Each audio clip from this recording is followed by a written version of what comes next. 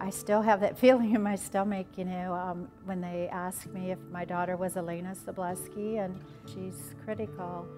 She had a ruptured brain aneurysm, and we're airlifting her to UI Health. Before my aneurysm erupted, I was working out, and so I went on the fly machine, and all of a sudden something came over me, kind of like a flash of pink and white, and all of a sudden I couldn't lift my arm, my left arm, or my hand.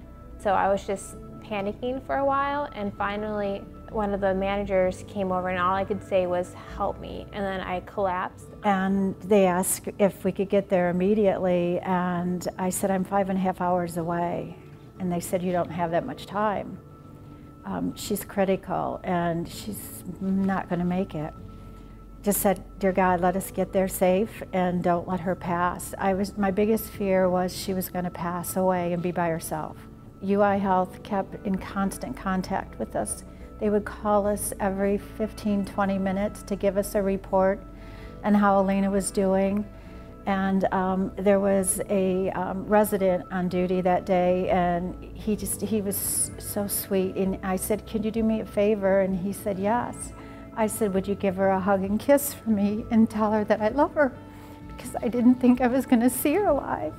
And he said, "I will do that." And so we got to the hospital, and we didn't get to see her before she went into surgery. They said they didn't have time. So she was in surgery, and the resident came out, and he said, "I gave her your message." And I would visit her every day at the hospital, and I would talk to her and tell her, "You're a fighter, and you're going to make it."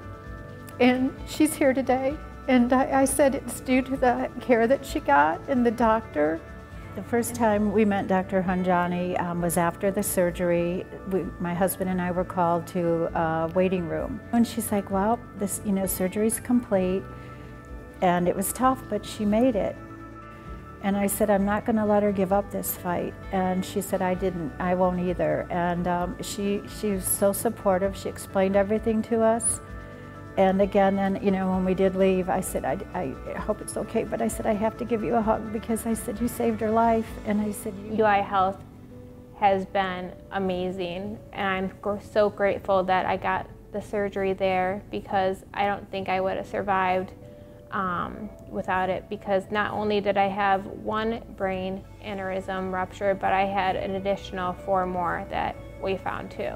The physical state after my coma coming out of it was my left arm was still paralyzed, and my left leg was still paralyzed.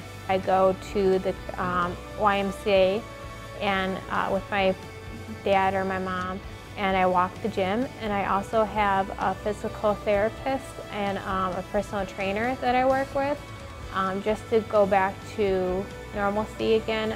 So for other aneurysm survivors, just don't give up. It will get better is my motto. It's gonna get better.